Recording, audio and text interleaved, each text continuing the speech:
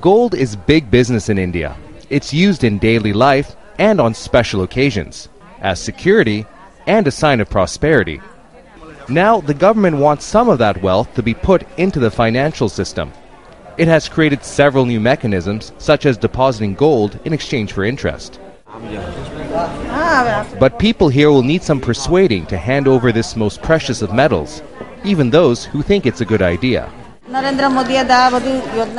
It sounds good, but most people don't know about it. We'll only put our gold in if we believe our family will benefit from the scheme. Getting Indians to part with their gold hasn't been easy. Less than 500 grams in gold deposits have been collected so far, with the other gold programs at best having had a lukewarm reception. But the government is still pushing its plan to convert the country's private gold wealth into money for the economy because of the potential benefits. Indian temples and homes hold an estimated 20,000 metric tons of gold, worth about $800 billion.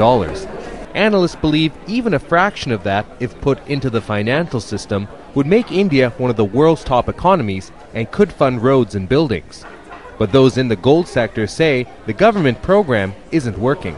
The regular bank deposits rate is between 7 and 8%, but the government's gold deposit rate is just 2.5%. That's too low. If it was higher, maybe the scheme would be successful. The government also wants people to convert 22-carat ornaments into 24 carats.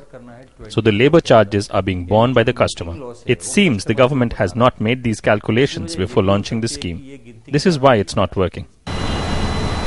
Also, any gold being deposited would first have to be melted down and processed at the owner's expense. That, along with widespread ignorance about the gold programs, means most people aren't able to weigh the program's benefits to themselves or to the country. Fez Jamil, Al Jazeera, Ahmedabad, India.